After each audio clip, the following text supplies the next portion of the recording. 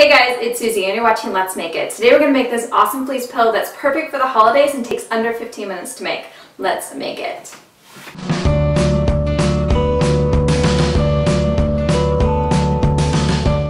For this pillow, I'm using fleece that I found at Walmart for under $5 a yard, and all I have to do is cut it to the shape and size of the pillow that I want. I need to consider how long I want the tassels to be at the end. I'm going to be tying those, so I'm cutting a little bit extra to leave room for that.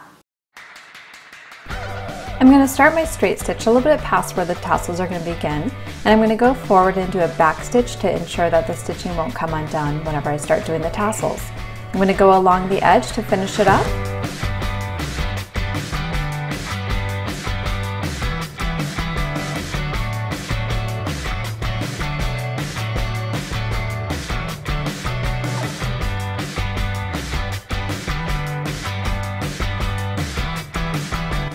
And again, do a back stitch to ensure things don't come undone. Take the scissors, and to cut the tassels, I'm going to do thin strips. I'm going to go up just as far as I want the tassels to be. And I would say go ahead and cut a little bit extra, because whenever you do the knot, it's going to eat up some of that length. The thinner the strips are, the easier it is to knot it. I flipped my pillowcase inside out, and I'm taking the two knots that are right next to each other and I'm wrapping them over my finger and pulling it through, and that's going to create more of a traditional tassel. You could just do a regular knot, but I think it looks very different, and I feel like this knot is a little bit more professional looking.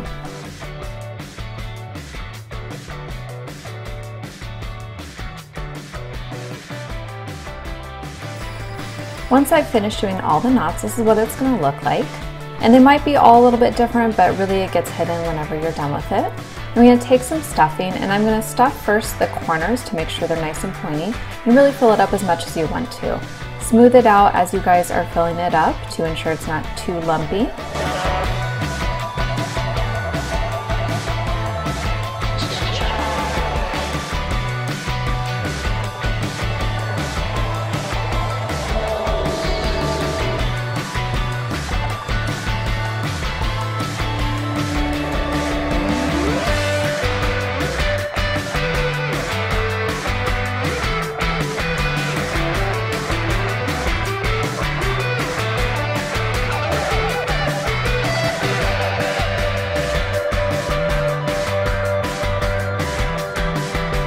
To finish up the pillow, I'm going to follow the exact same process with the knots and tie the top shut.